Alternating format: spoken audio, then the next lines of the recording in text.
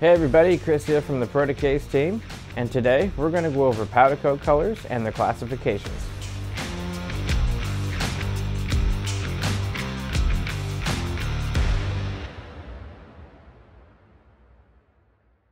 So here at Protocase, we offer powder coating as a standard finish for your custom parts and enclosures, and using powder coat is awesome for many reasons, including the fact that it's durable, you can get some pretty amazing colors, and there are different textures to choose from.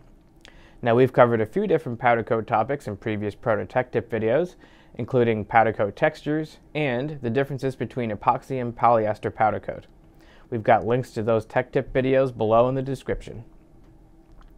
Now powder coat colors are most commonly classified by a system called RAL. The RAL color standard is a color matching system that originated in Germany, and for a fun fact, RAL is the abbreviation of, which I'm definitely not going to try and pronounce today.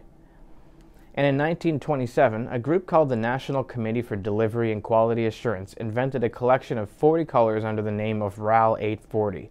Before this, manufacturers and customers had to exchange samples to describe the tint they wanted, and the RAL 840 allowed them to rely on numbers, which made the process a lot easier.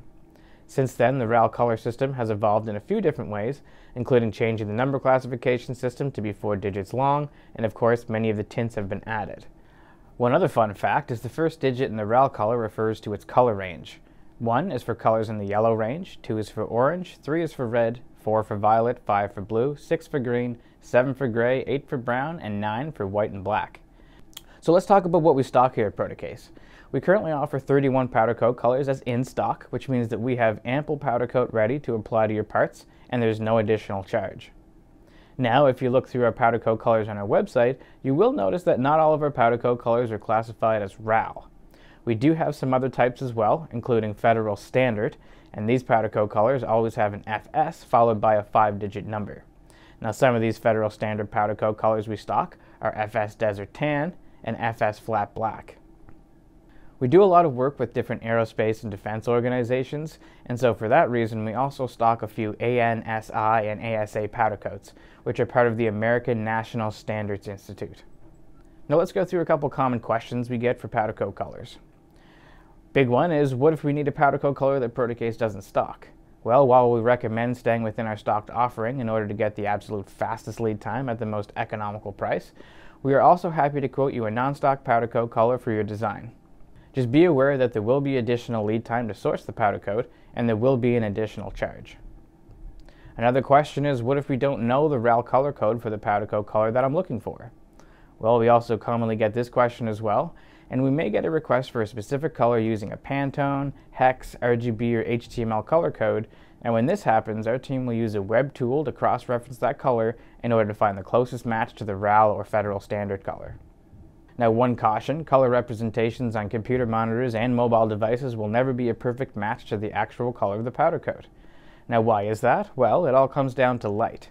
Images on a monitor are made up of light-emitting diodes in the form of pixels. But when powder coating is made, it's made up of dyes and pigments. So because of this, the color that you see on your computer screen, tablet, or phone is slightly different than the actual real-life result of powder coat, because they're created by two completely different mediums. For instance, the color of this sample on my hand is going to look a lot different to me than it is to you watching through your monitor. My best advice is to make sure that you choose a color for your silkscreen or digital print that adequately contrasts from the powder coat color. Otherwise, your graphics are going to blend in too much with your powder coat and won't be as visible. Now, I know it sounds simple, but it's something to keep in mind, so for the best results, choose a contrasting color for your silkscreen or digital print labeling.